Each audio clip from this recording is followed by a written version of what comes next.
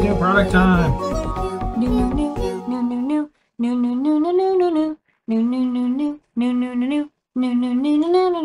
Okay, we're gonna just jump right in. Yeah. Okay, coming soon. It's not out yet, but a lot of people have been asking about it, so I wanted to get it in the store for signups. Is the new Prop Maker Feather. This will be out in a week or two, hopefully. But you can sign up now and you'll be notified when it's in stock. It's the latest in our series of RP 2040 feather designs.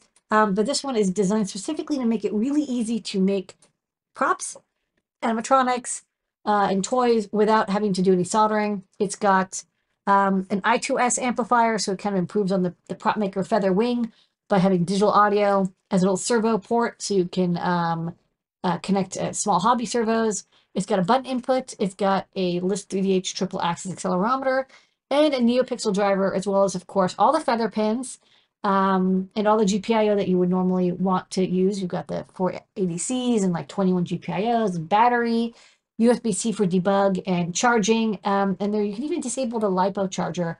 We'll show how to do that later if you want to run this off of AA, because we're doing some prop projects and we're like, oh, what if we want to reuse an existing AA battery pack? You can probably do that. So terminal blocks, pre-assembled, make it easy to screw terminal anything you want on. It'll be coming to the Adafruit shop soon, but I want to just preview it now. We have an update for the Adafruit Feather ESP32S2. Like many of our other feathers that use the LC709203 battery monitor, that battery monitor has been discontinued. So we're now revising them all to use the MAX 17048. This has the MAX 17048. It's otherwise identical. It has a TFT screen and buttons, Stemma QT port, ESP32S2 battery, and all that good stuff. But the battery monitor has just changed from the LC to the Max type, and we have libraries for Arduino and CircuitPython on both. Okay, next up. We have a new product from our friends across the pond at Pimoroni. This is an Inventor Hat Mini. It's interesting. It uses a very seesaw-like thing going on there. There's a chip from Nuvoton that is pre-programmed with firmware that handles all the timing for servos and motors so that you don't have to do that on the Raspberry Pi or have separate I2C chip. Our Cricut hat's, much more complicated, but it's kind of the same idea. But this is less expensive and smaller, so it can drive 8 servos. Oh, well, those were the previous. Sorry about that. Everything looks black and gold, I know. It's got a Stemma QT port and a user button. It's got 2 motor controllers with a DRV8833, which you can get again, and an I2C amplifier. Everyone loves this, Max 98357. And it uses also ports you can use with encoder motors. So you can have something that has encoder motors for more precise motor control. And it's a fully assembled mini hat bonnet that you can plug right into your Raspberry Pi computer. All right, and the start of the show, besides you, Lady Ada, our team, our customers, our community, has a little bit of a story. Yes. So we actually got this email like a week ago. They'd seen the video, but they were like, this is what it's used for. And I'm like, it is. So this is a captain of a first team, so it's a robotics team, and they have a board that they're required to use. And if you want to do something funky with it that isn't part of like the first ecosystem, it's very difficult.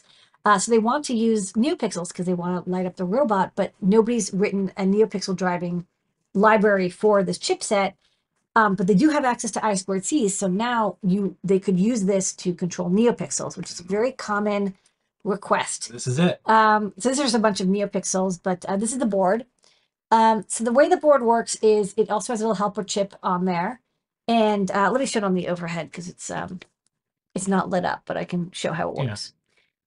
I'll, okay, so 1 second. So let's say you have a microcontroller or a board. In this case, I'm using an RP 2040 which does have NeoPixel support, but maybe all the PIOs are used on your RP 2040, and so you want to control some NeoPixels, or maybe you're using some exotic chip that, again, nobody's ported a NeoPixel driver for. But you still want to control NeoPixels. You need that specific timing. It's very hard to do. So this chip on here, the ATtiny 1616, will take messages from I2C over here, from the RP 2040, and then convert, it'll say light up this pixel, that color. And then when it's done, it says, please show the pixels, and it will write the data out to the terminal ports. So on the back, there are 5 terminals. One thing to note, you will need separate 5-volt power. The NeoPixels need about 20 to 40 milliamps per LED. And so if you're driving in any NeoPixels, you're not going to be able to power them over this little thin wire here. You'll need a chunky power supply and chunky wires, and either connect them to this terminal block, which then goes through and powers the NeoPixels, or you can do something like this, where you have a 5-volt power supply and you just power it directly into the red and black wires of your NeoPixel. But then the signal wires, the white and gray wires here, are signal and ground. This data will come out of this chip, and so you just have to send the I2C commands. And most chips, do support I2C fairly easily, and we've documented the commands. So if you're not using Circuit Python Blinka, or you're not using an Arduino compatible chip, we have libraries for those. But if you're using something else, you could of course port it to that platform. You can drive up to, I think, 512 pixels, but I will note, you're driving the pixels over I2C, so it's not going to be very fast. You can run this at 1 megahertz I2C, and that'll do much better. The default is 100 kilohertz on many platforms. I would bump it up to 400, 800, 1 megahertz clock rate. And you should light up as few pixels, you should write as few pixels as possible before you show the entire strip, because every time you change a pixel color, it has to send a message back and forth to say, hey, this is what the pixel color should be. So that will slow it down, and you're never going to be as fast as native NeoPixel driving. But if you have no other way of driving NeoPixels, it does work.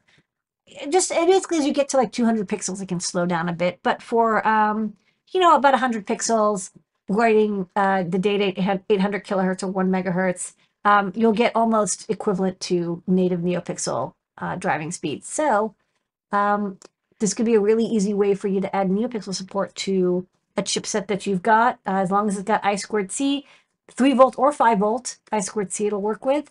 And it even has a little switch cap converter here. So if you're running this off of 3 volts, it'll generate a 5-volt signal for a nice clean NeoPixel driver. And you can change the I2C address if you want with these jumpers.